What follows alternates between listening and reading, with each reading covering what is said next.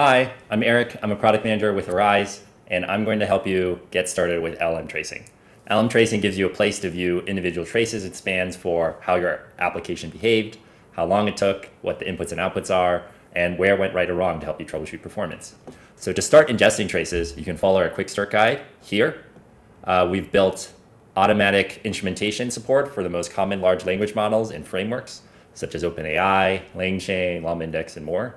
And our tracing is built on top of OpenTelemetry and OpenInference, which maps OpenAI calls and other model provider calls to a standard set of tracing attributes and parameters. So if you'd like to customize how you do instrumentation, you can check out our docs here by clicking manual instrumentation to get it specific to your application. But to get started in the simple case, first, all you need to do is install our tracing packages. Next, you need to get the API keys from the platform. Third is you need to copy paste some boilerplate code. And then fourth, you need to run your application. So to show you how to do this, let's go to code example. So here's the code example where I copy pasted a lot of that code. And this file does several things. The first is it imports all the libraries. So it imports OS for the environment variables, OpenAI to make the completion call, OpenTelemetry SDK attributes as the boilerplate code. Using OpenTelemetry, we're going to be providing a helper function to reduce the number of lines of code here.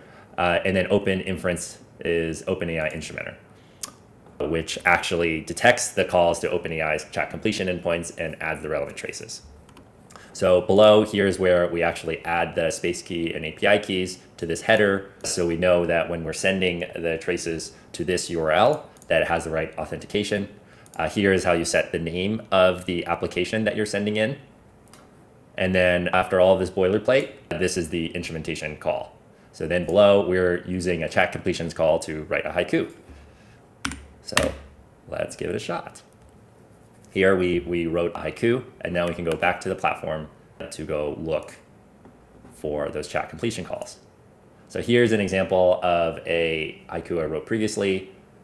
And now in the Arize platform, you can see the application we created, you can click into it, and you can see the exact trace for the application. So it's really that simple. So every trace gets automatically added to Arize, and by doing so, you can start noticing patterns in behavior. So this one has commas, the one previously did not have commas. Is that good? Is that bad? Could I get a better written haiku? What about latency over here? Are there certain user messages, like write a haiku that does X, that do better than others, or write a short haiku, or write a haiku that's punchy? So this is a pretty simple application. But what's great is that no matter how complex your application is, Arize will trace all the steps in your LLM workflow. So this is one of our demo models, which is a RAG-based retrieval augmented generation application, where it's a Q&A bot on top of our docs. And then so when you click into one of these traces, you can actually see all the different steps, including embedding, the retrieval step for the documents, and the LLM generation with the system message, user message, and output. And you can go directly to the prompt playground to try a new prompt and see if it improves your results. You can also view your data at a sessions level. So here's an example of, oh, here's the first message and the last message of a specific user session. And you can actually trace the entire user journey within our application. So in our next video, we will show you how to run an evaluation so you can use LLMs to judge the effectiveness of your prompts and do this across thousands of data points and sessions. Thanks.